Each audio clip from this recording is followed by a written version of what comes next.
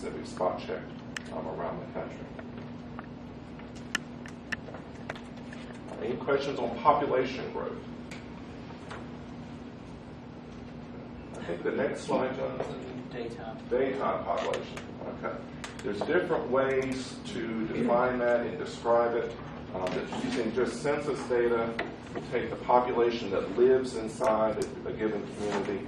The census has a way of measuring, based on their survey forms, where people work, whether you work in that same jurisdiction or you work elsewhere within, say, the same county or in a neighboring county, your distance of commuting.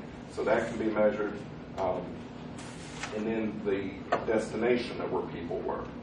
Okay, so this is kind of a convoluted way, but when you look at the individual columns, you take the population that's there at night, you subtract out the people that leave, and you add in the people that come in, and then you arrive at a daytime population.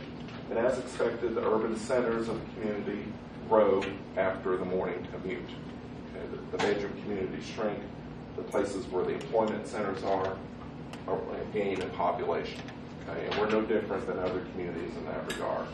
So this does not take into consideration the daytime population in Hague Higher, because we have elementary school and middle school population during the day. Right, and this is one of the things that's not shown in census data because they don't track it. It shows simply employment change. So all the workers who work at the elementary school and the middle school are counted because those are employees coming in. It does not count students, okay, because the census doesn't track where the student lives and where they're coming from. Okay, now that's data that we can mine locally, going through the local school boards, and through BSU and Wiregrass Tech and so forth, as to where their students are coming from. But this measurement you see on the screen is based on census data.